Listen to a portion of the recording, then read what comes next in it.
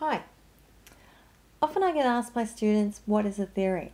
So I thought I'd put this together and try and help clarify what a theory is.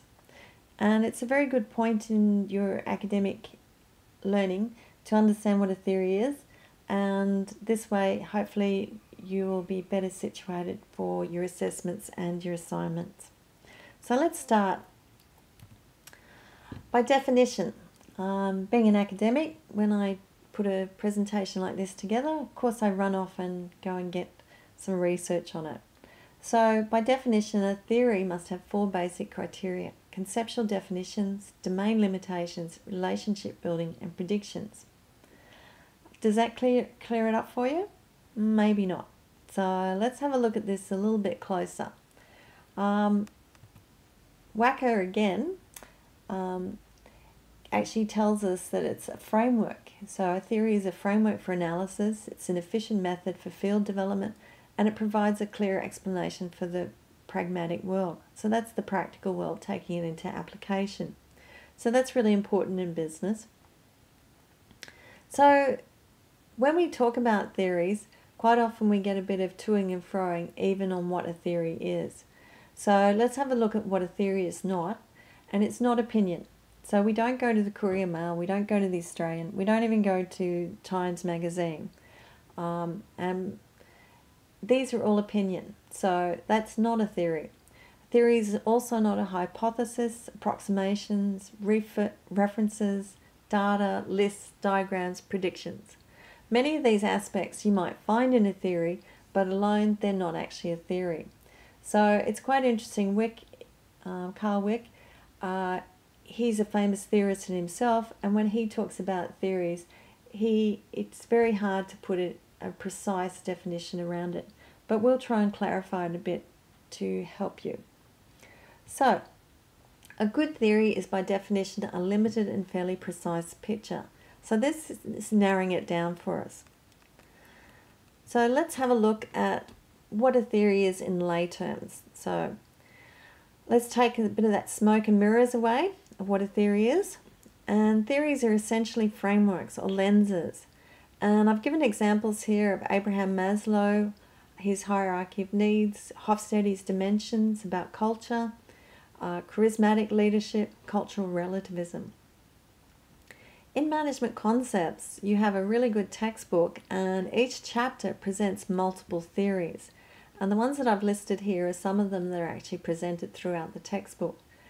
Now, if we actually look at, say, an area like corporate social responsibility, our textbook actually presents a theory, and I'll give it the acronym of PADO, P-A-D-O. And this is one lens that we actually view corporate social responsibility through. So PADO stands, the P is proactive, A accommodative, D defensive, and O obstructive. So that's one particular lens that we can actually look at corporate social responsibility.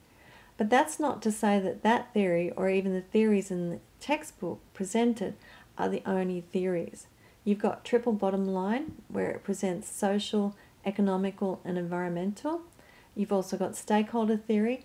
There are multiple theories to do with corporate social responsibility and many of the different dimensions of management that we look at. So in Management Concepts, textbook is the best place to start, and this is what we want you to do, is actually to present those theories and understand those theories and apply them. So to use a theory, that actually gives us the framework to understand, justify, and support decisions, processes, and arguments. Hence, this is why they're really important to give those frameworks and those lenses in your assessments, either your assignments or your actual exam. So it's a good idea to know and understand theories in depth. And to do this and to demonstrate that understanding, we quite often ask you to contextualize them. We give you case studies, and we ask you to look at those case studies and tease them apart, and then apply theories and critically evaluate those theories in relationship to that case study. Now, a theory is not a solution in a box. So we've got to remember in business, which is really dynamic, that every situation is going to be different. So you may have two businesses side by side working in the same industry. They might actually be the same size in employees. They might be the same size in turnover. But you're probably going to have, well, you will have two different leaders. So you can have completely different culture. They might plan their business completely different. So their planning theories might be completely different. So with planning, and going back to our functions of management, you've got planning, leading, organizing, controlling. So possibly, with their planning, are they using contingency planning or scenario planning? With their leading, are they using charismatic leadership, situational leadership? How can we actually view those businesses? So it's important to understand those differences, and what may be appropriate or relevant in one context may not be in another, and that might even change over time as well in that particular business. So we use academic theories because they're researched, tested, explored, and peer-reviewed, hence credible.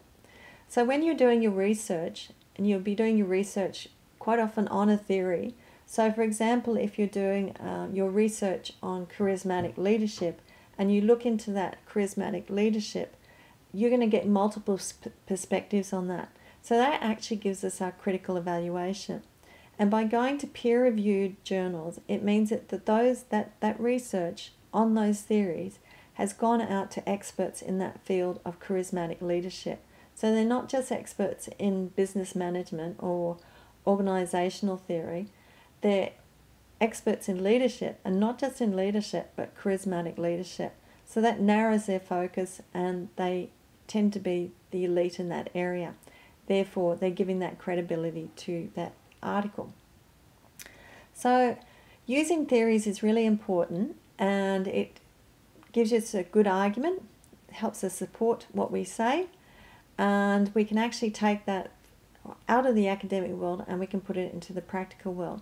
And it's really important in the academic world that we understand the theories, because that gives us the frameworks to view things. And sometimes we'll have to use complementary theories to understand a situation, or a combination of theories, and that's okay. But these theories give us those frameworks and lenses.